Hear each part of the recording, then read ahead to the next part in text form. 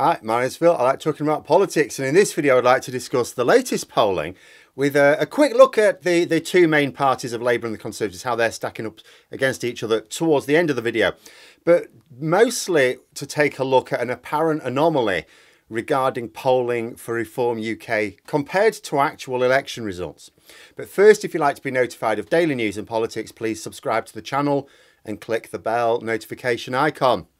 So Reform UK, which is what used to be the Brexit Party before they renamed, is polling strongly with quite a few pollsters right now, including YouGov, which is one of the two pollsters I rate based on their accuracy in recent elections. Also helps that they're very open about their methodology, and it is one that makes a lot of sense to people with a decent level of education in statistics. But there's an oddity. Although YouGov got the share of the vote for the larger parties or the more established parties bang on at the last election, as well as the one before, their polls did seem to overestimate the number of votes that the Brexit Party would get back in 2019. Now, I discussed this recently, and I did wonder if there was an issue with getting more support in polling than was possible in the election, because the Brexit Party in 2019 pulled all their candidates from Tory seats at the time. Now, it is possible for a pollster to account for this by not giving someone the choice if they live at a postcode with no Brexit Party candidate, but I don't know whether or not they did that. Either way, where the Brexit Party were concerned, there was a significant difference between the polling support and the actual voting support. And now we're seeing something similar, although we've got less data to be sure of anything. The latest YouGov poll for voting intention was out today. It has Reform UK now on 9% of the vote, up from 8% the previous week. Now, this seems like a hefty share of the vote for a fringe party that technically didn't exist at the last election. It sort of did. It was the Brexit Party, but the current one technically didn't. And you can see that the polling surge came as the Tories tried to ramp up their immigration and asylum rhetoric. Now, I've said before, this is a policy that could bite them on the arse. Normally, it's a common enough Tory tactic. Stoke outrage so that the people who personally suffer very badly from Tory policies will still vote Conservative because you've got them focused on something that doesn't affect them at all. You know, create outrage, then you claim to be the only party that will deal with the source of this outrage.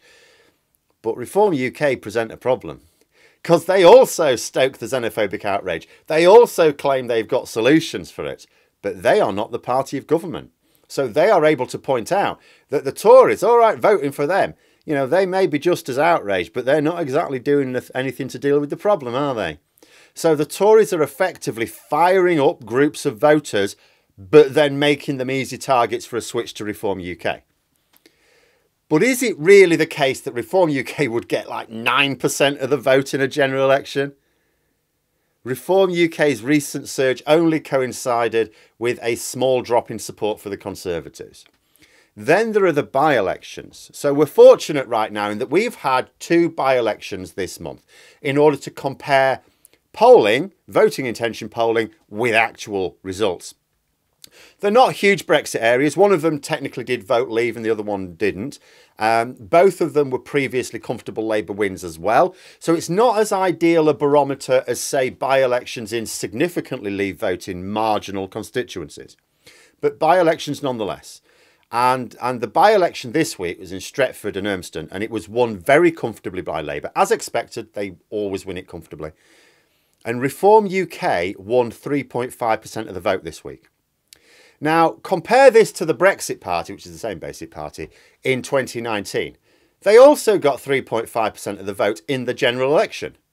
So in this area at least, and despite having a candidate, Reform UK only got the same share of the vote as they did in 2019. And there was a similar story in the Chester by-election a couple of weeks ago. Reform UK got 2.7% of the vote then, which was not much different to the 2.5% of the vote they got in the general election of 2019. And just before the 2019 general election, the Brexit Party was polling on about 3%. In the event they got nearer 2% of the vote, hence what I mean about the inflation in their support in the poll. But in these two seats, the Brexit Party did better than the national average share of the vote. Now, again, I will throw that caution in there because the Brexit Party were not standing candidates in Tory seats. That would skew it a little bit. But the point is, they did get better than the average in these two constituencies. It doesn't seem likely that that support would suddenly have plummeted far below the national average now. And they also got a very similar level of support in the by-elections this month as they did the actual general election in 2019. You know, and in that by-election, they got 2.7% in one and 3.5% in another. Now, that is way below the 8 or 9% that voting intention polls say that they would get. Basically, although there is good reason to be confident in the polling for the main parties, because the polling has consistently been very, very close, almost dead on to the actual results when they're tested, there is clearly something funny going on with the new fringe party run by Richard Tice. Either people are claiming that they'd vote Reform UK, but they're not bringing themselves to actually do so in a real election, or the polling system has a bit of a weakness and is somehow giving too much weight, inadvertently, to people who would vote Reform UK. Because we're just not seeing any justification for this surge in the polls when we look at actual by-election results. Obviously, every time there's a by-election, we can go back to it and compare it with the polling at the time and have a look, but it does seem odd. And the takeaway from this, I would say, is, you know, be sceptical of the polling results for Reform UK. I mean, be sceptical of all polling results, but at the same time, where they match reality, you can be reasonably confident. You know, but the impact is real here, even if it is a falsely inflated support for Reform UK, because it allows the party to claim, because what they're doing, they're claiming, oh, we'd be the third largest party if there were to be an election tomorrow. It's not actually true because we don't have proportional representation. But in terms of share of the vote, they can claim that. If Conservatives are looking at these polls and they're not critically evaluating them in terms of actual results, it could encourage them to adopt policies designed to head off the threat. And this is, of course, exactly what Reform UK, just like the Brexit Party before it, exists to do. The party doesn't exist to win power. They talk about, oh, you know, voters into power will be a great government. Nobody's pumping money into it for that pie-in-the-sky notion. They probably won't win a single seat. The party exists and is funded 100% in order to present a threat to the Tories' right flank. It's there to keep them focusing on very right-wing policies and to stop them drifting back to the centre.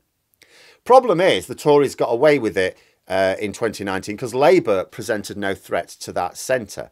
Now it's different, very different. The latest results have Labour maintaining a 48% share of the vote, with the Conservatives dipping down a little, giving Labour a 25-point lead on YouGov.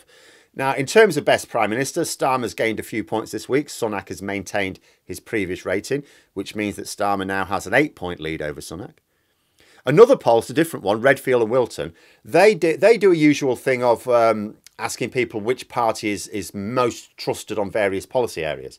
And Labour beat the Conservatives on all but one, and that one is action on Ukraine, which is a matter that will hopefully not even need to be a policy at all for 2024, because hopefully it'll all be done with.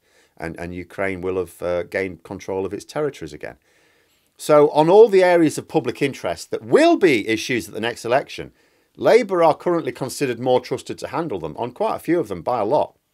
And this is as we get ready for winter. Remember that this is still the calm before the storm.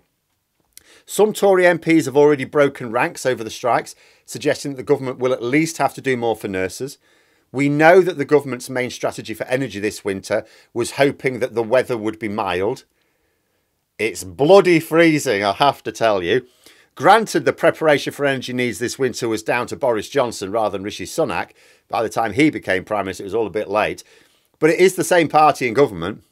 You know, in less than half a year, Sunak will be fighting a round of local elections where Labour would be expected to make large gains under any circumstances because they suffered very bad results the last time these particular seats were contested. You know, the question for Sunak and his Tories is, what are they going to do about Reform UK polling, which seems to be inflated? I'm quite sure they've got perfectly good analysts who will point out that, you know, this is probably inflated.